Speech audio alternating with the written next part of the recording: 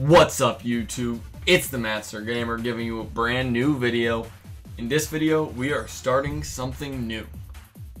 The must-have player of the week.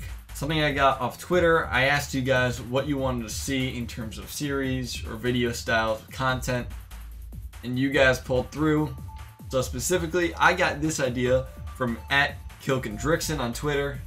Again, thank you to him for coming up with this idea and presenting it to me. I really liked it. So what I'm going to be doing is very simple. I'm going to be giving you a player that I feel like is a must-have every single week. I'm only going to do it once a week. I'm not going to flood your sub boxes with a whole ton of this guy is a must-have, this guy's a must-have. Nope, just once a week on a player that I think is actually a must-have player. As you can see, week 1, I think it's Donovan McNabb in MUT. He is a great item. Obviously, the Vic is amazing, but you have to do so much stuff to make the Vic good.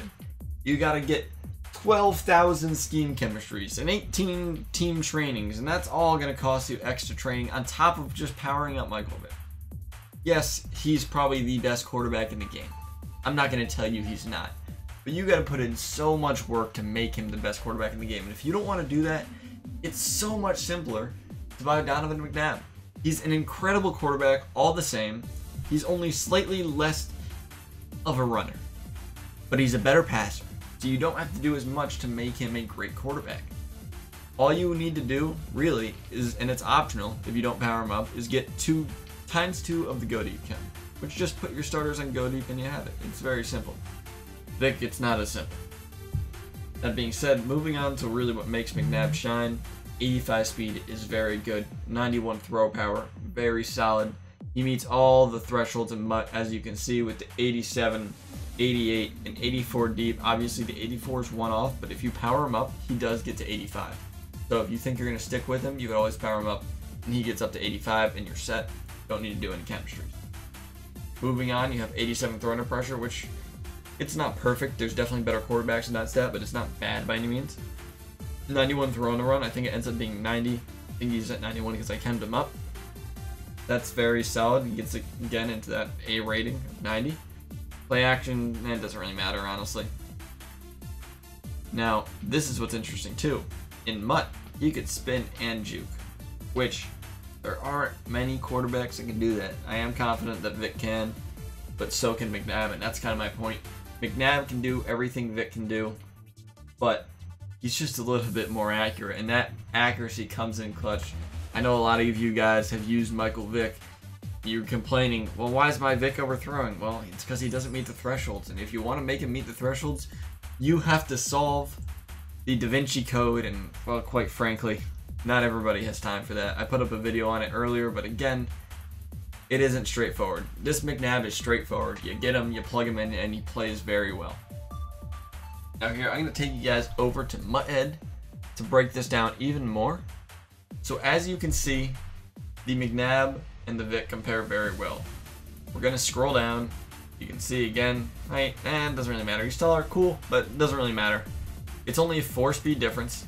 So you have 85 and 89 speed. Obviously, this McNabb isn't powered up. He gets pretty much all +1s when you power him up. So if you want to compare it, just add a 1s to all the stats for the most part, and that's what his power up looks like.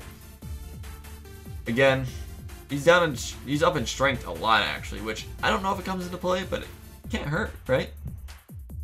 The thing that you do see him suffer from is agility and acceleration. Yeah, he is definitely less of an athlete than Michael Vick in terms of pure open field moves.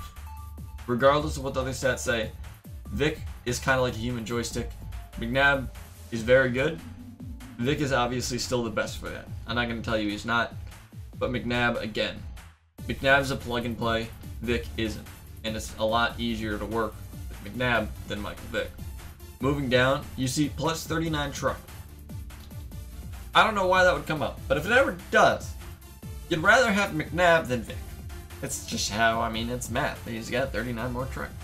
If you see Deion Sanders and you're thinking, wow, he looks like he's about to get trucked, you have to truck at that point. You don't have a choice. If he looks like he's about to get trucked, you have to truck.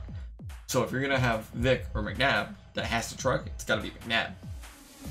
So really, from that alone, you have to use McNabb. There's no other option. If you have to truck, you have to truck. That's simple. So Donovan McNabb, clear choice, just based off trucking. That's science. You can't disagree with science. Moving on, in all seriousness, again, they're very similar items. You can see, I mean, again, throwing sets, this medium threshold, that's what does it. That's what says McNabb can play much easier than Vic. And that's really what it comes down to, is if you're looking for a quarterback to use in MUT, and you don't want to go through hoops and hurdles, the clear option is Donovan McNabb. Now let's look at his price real quick. $380K on PS4, $340K on Xbox. That's not terrible by any means. Yeah, it's definitely a decent chunk, but it's not gonna crush you. That being said, I hope this video helped you out. It's been the Master Gamer, and I'm out.